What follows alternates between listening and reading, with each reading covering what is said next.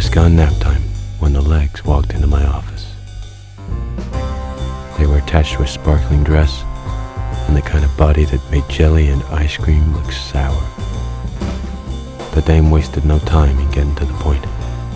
Some sleazebag had bagged her biscuits, and she wanted yours truly on the case.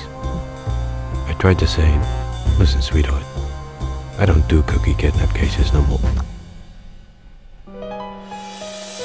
But I guess I'm just a sucker for a sucker. My first stop was Domino's drinking hole. It was the kind of place where even the rats had tabs. But what Domino lacked in hygiene, he made up for in generosity with a shot. Domino knew not to serve me the tourist stuff.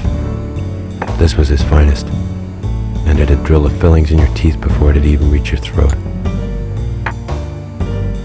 As we sat there, shooting the sugar, Domino told me the word on the grapevine was that the cookies were being held in a no-good area downtown called Hell's Kitchen.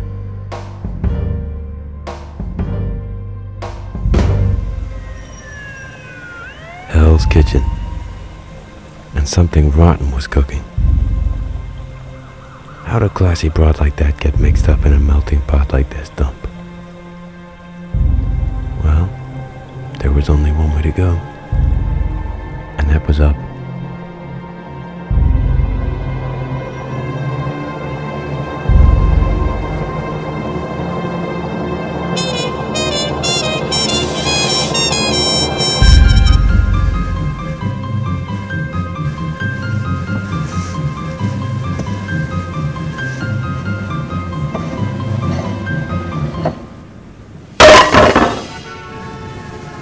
I was gonna have to be real careful, or I was gonna end up as flat as that, and a whole lot messier.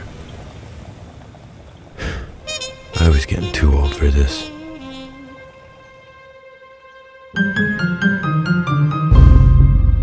It looked like someone was having quite a party. And that was an awful lot of coke for just one girl. Something didn't sit right here. I was gonna go back to the office and work this out.